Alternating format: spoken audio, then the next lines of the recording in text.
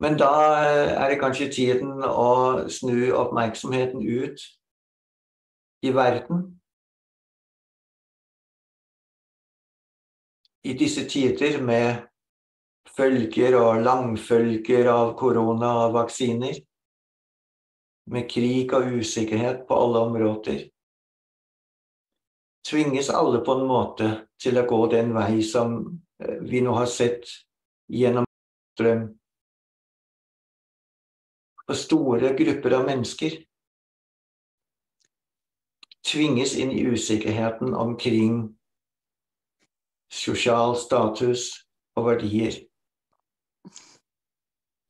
Ikke minst fordi at skole og media og det vi kaller kulturformidlingen ikke gir løsningen på det gode dødsøyeblikks overgripende liv. Dermed øker bare presset på utryggheten, angsten for fremtiden og i siste ende døden. Så vi kan derfor med vår bevissthet favne hele jordens befolkning, hele menneskeheten. Med all vår oppmerksomhet rekker vi ut til 8 milliarder mennesker. 8 milliarder søkelys sveiver ut fra hver og en av oss, ut i verden.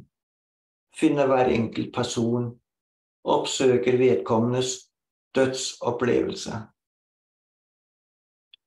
Vi kjenner etter og merker utryggheten, usikkerheten for hva fremtiden vil bringe, og dødsangsten. Med vår kjærlige oppmerksomhet forbinder vi hver enkelt med kraften fra sitt eget høyere jeg. Det løfter dem opp av den smertelige tåken. Det inngyter dem tillit og trygghet.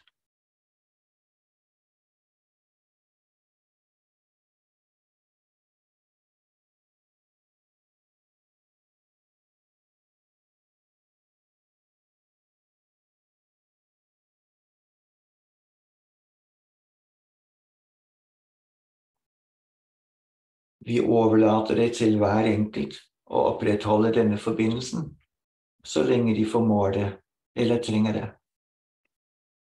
Vi samler igjen vår oppmerksomhet omkring vår lille gruppe og takker for denne gangen med ønske om at alle må søke å finne rike, saftige opplevelser i det nye år.